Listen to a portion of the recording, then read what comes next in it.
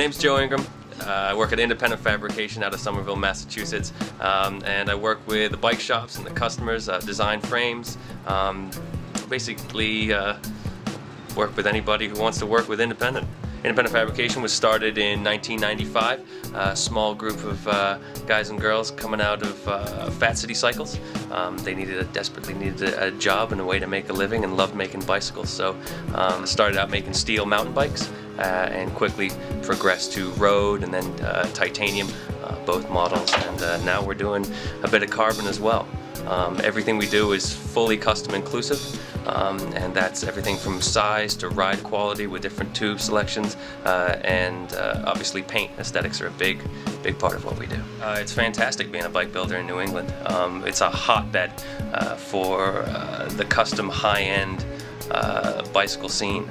You know, we're one of several super high-end shops in the area. We like to think that we're the best, but you know, everybody brings something fantastic to the table for sure. Show bikes for us have always been an opportunity to maybe stretch ourselves a little bit. So we started working with Bodega a couple of years ago. I wouldn't say working with them is the right word. I'm a sneaker freak, so I just fell in love with the store when I went in there.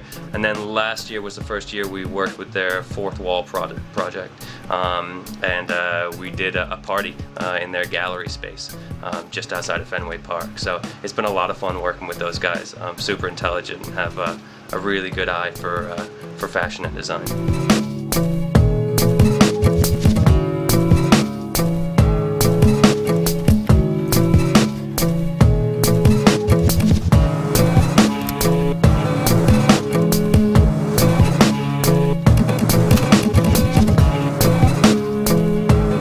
My name is Tyler Evans. I work at Independent Fabrication, and I helped in the creation of these bicycles. So we sort of made their ideas of the dream bicycles come alive through the vehicle of vintage spray paint can colors, and we just took that as a major theme and just sort of rolled with it. On our end, basically the bicycles are all very similar. They are basically single-speed road frames. They're all made of steel. The only difference is that a couple of them have fender mounts and brake mounts.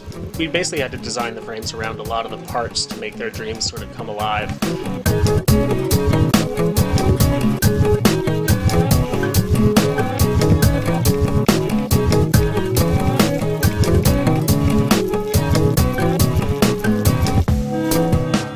The project's called Paper Labels, and it includes a bicycle, a t-shirt, and a bag, which are all coordinated based on Bodega's idea of combining spray paint, vintage spray paint colors with design.